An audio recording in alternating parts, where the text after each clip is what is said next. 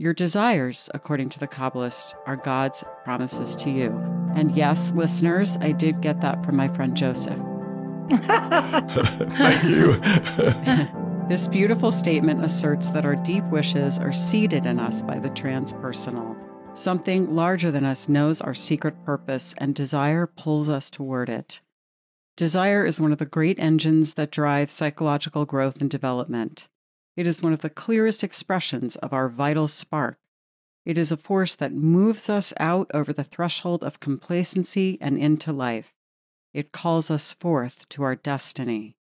And yet, we may have been discouraged from honoring or even knowing our desires. We are told they are selfish, grandiose, foolish, or unbecoming.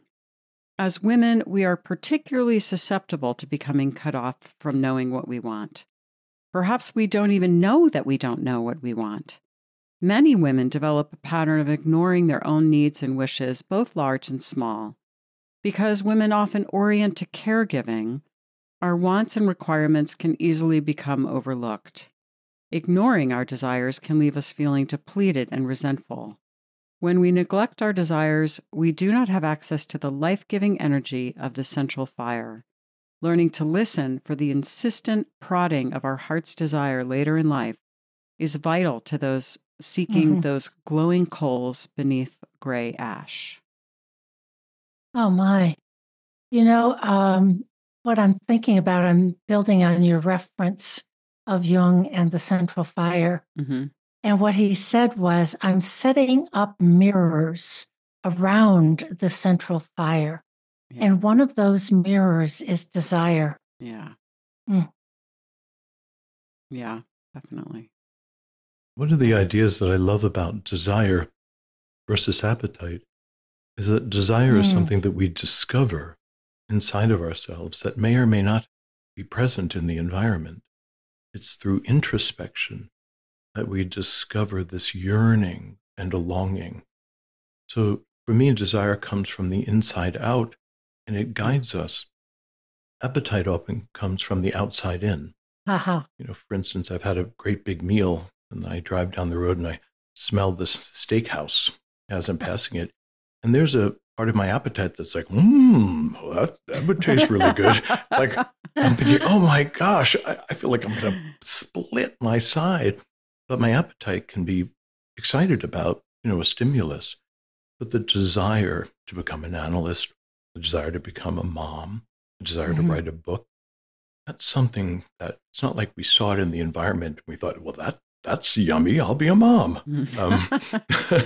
But something really deep activates inside of us, which goes to what you were saying, Lisa. It's that something archetypal, something, maybe it's transcendental, maybe it's in our DNA, something far stronger than just the whims of the environment activates.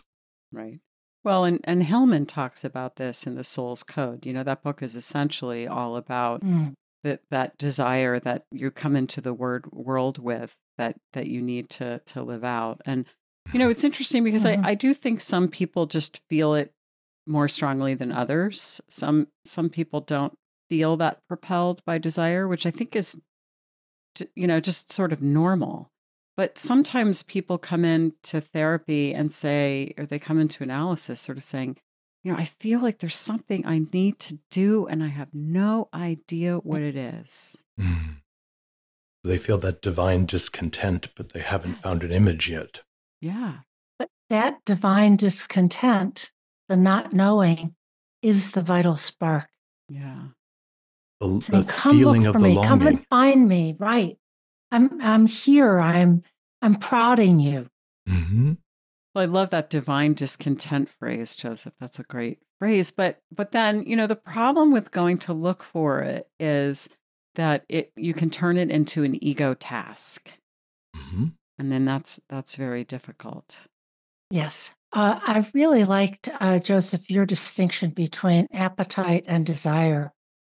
And what you just said, that Lisa, that ego goes looking for it, of like, maybe I should change careers. Maybe I should go back to school. Maybe I should join some sort of a civic group. Maybe, the list is endless.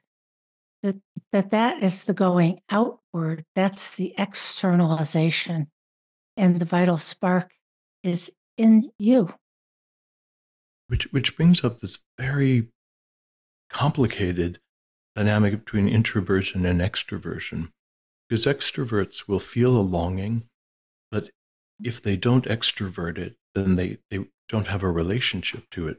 So Amazon is driven by extroverted feeling types who like, there's something I want. And it's like, bump, bump, bump, bump. Oh, there it is. That approximates something I want. Cha-ching, you know. I'm an extroverted feeling type. So like, it's unbelievable how many Amazon boxes happen my way. So sometimes we do, as extroverts, we do search for images that might correlate with the secret, invisible, internal piece. And then introverts often wouldn't go that way, that they would turn within and watch their images and watch their fantasies and how they're talking to themselves. And that feels very natural, very normal. The difficulty is to assess whether you're an introvert or extrovert. Does the image adequately embody the secret fire inside of me? Is that really, does that fit? Can I put the fire in that idea? And so we do try. So for you, Lisa, when you really were like, the idea of being an author, these books I want to write, my fire fits in that. Yeah. And it likes living in that. So all of a sudden, not just you, but the idea of being an author also has heat in it. Well, it seems like we're also talking about the ego self axis. Yes. And I think that, so one of the questions, if someone comes in and says, I feel like there's something I'm supposed to do and I don't know what it is, I'll often say, well, what did you want to be when you were a kid? Because sometimes that's, it isn't a rational process. It isn't like, well, here's something and I can go through the checklist and see, does this fit?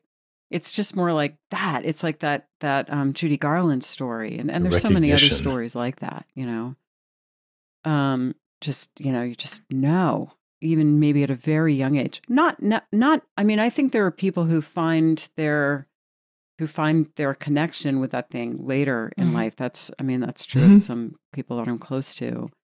So it's not like, if it didn't hit you by the time you were 5, you're done.